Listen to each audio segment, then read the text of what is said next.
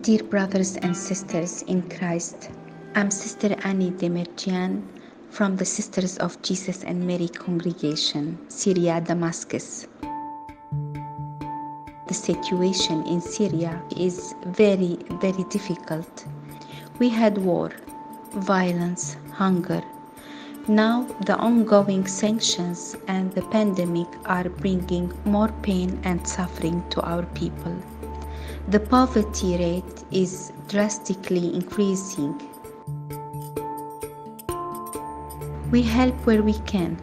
Thanks to your support and prayers, our team can reach poor families and the elderly with much needed things like medicine, basic food, coupons, fuel, school supplies, and rent support.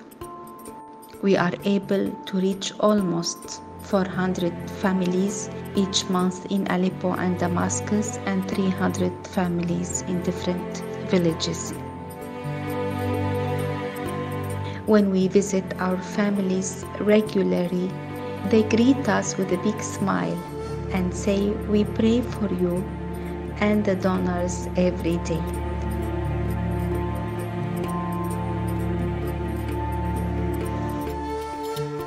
Please don't forget Syria. The war hasn't ended yet. Our people are still suffering.